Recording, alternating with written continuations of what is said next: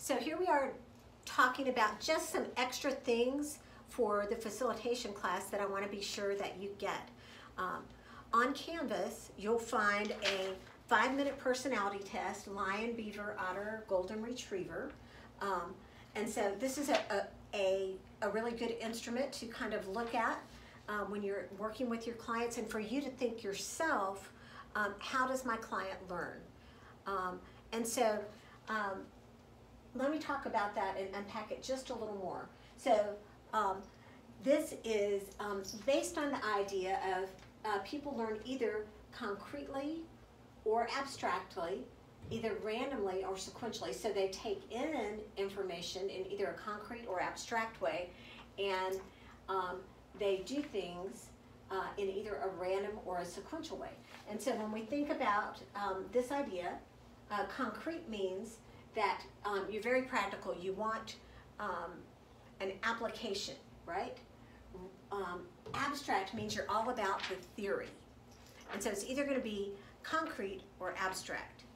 Then you're either going to be random or sequential. So if you're a sequential person, these are the people when they do math, they follow all the steps. A random person might do math and go step 1, step 3, step 2, step 5, and still come to the answer, even skipping some steps. And so when we put them together, we see kind of learning styles or personality types. Concrete, random, or lion in our Cynthia Tobias illustration.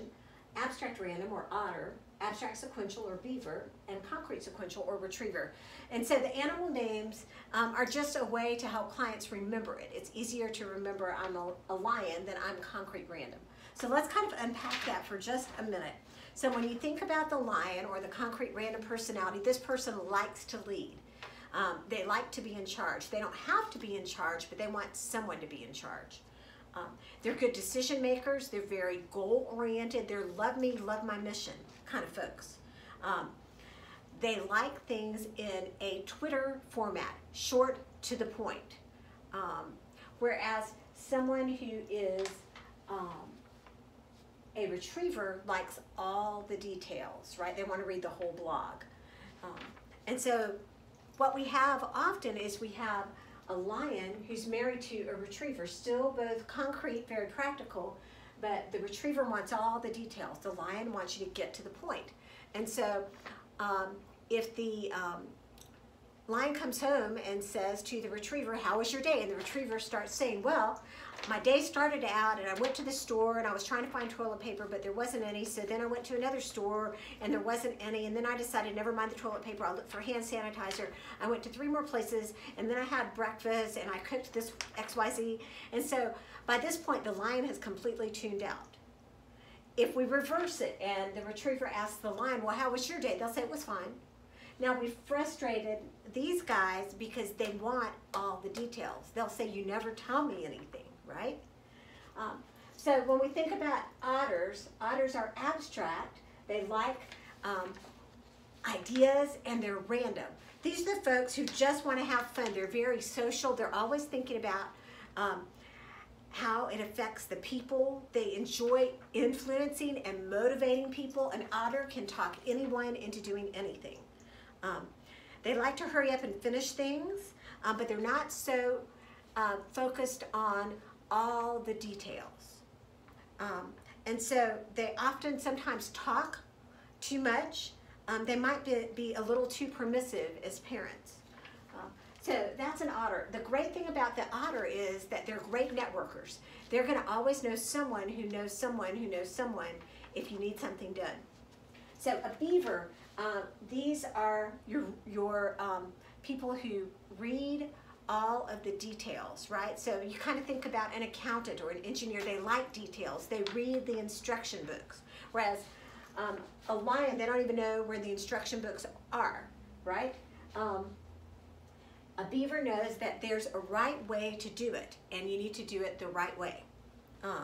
They also are very organized. They like to solve problems.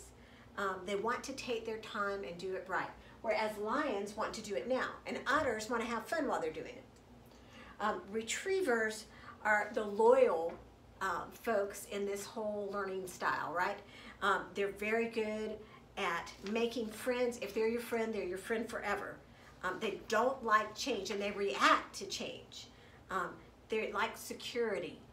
They can be sensitive, but they're very caring, and their relationships are very deep. They want to be loved by everyone. They need to be appreciated, and they work best in a situation where there is a predictable pattern of work. They're very accommodating, but they can be indecisive and sometimes difficult for them to express emotion. And so they are concrete and they're sequential. So that's a little summary of those learning styles. As you think about your clients in the future or yourselves, it's always helpful to identify that because it gives us a language with which to talk to our clients. We also want to talk about the idea of self-disclosure. Self-disclosure is what you share of yourself with the client. And we want to limit ourselves as clinicians with what we share because it's not about us, it's about our client. So we can self-disclose, but we want to first ask ourselves, will it be helpful to my client? If it won't be helpful to my client, then we're not going to self-disclose. Then we also want to think about, can I say it in 3 sentences? And so if I can't say it in 3 sentences, I don't want to self-disclose because again, it's about the client. It's not about me telling my story.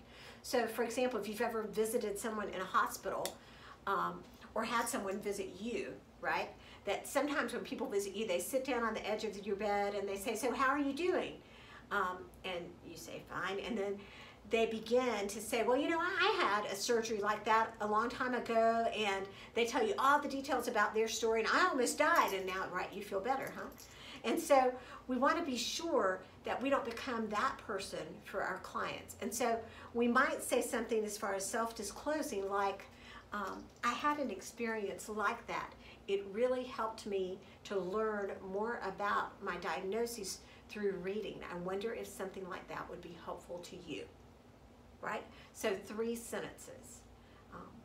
You know, several years ago, my parent died, and I really struggled with asking myself, did I do enough? I wonder if that's something that you have struggled with, right?